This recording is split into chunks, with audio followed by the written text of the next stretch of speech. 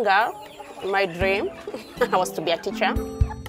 Then came later, I decided to join the hospitality industry. After doing my diploma, I decided to look for greener pastures. I got an invitation from a friend who is in US. I went to the embassy twice and I was denied visa.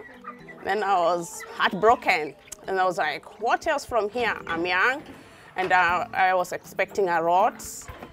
Then I had to make up my mind to rise up and walk and join my mama. She was doing dairy farming, she was doing poultry, and she was doing when her income was okay.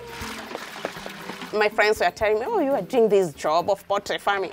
It's dirty, you know, youth. You don't like those dirty jobs. But now we have come to realize after joining FAO and showing us the right thing and the right path, we have come to realize it's business. It's a source of income. It's a source of employment. You can get value addition. Yeah. There's no need of going to other countries. We have seen some youth going to even to Dubai, Qatar to look for jobs.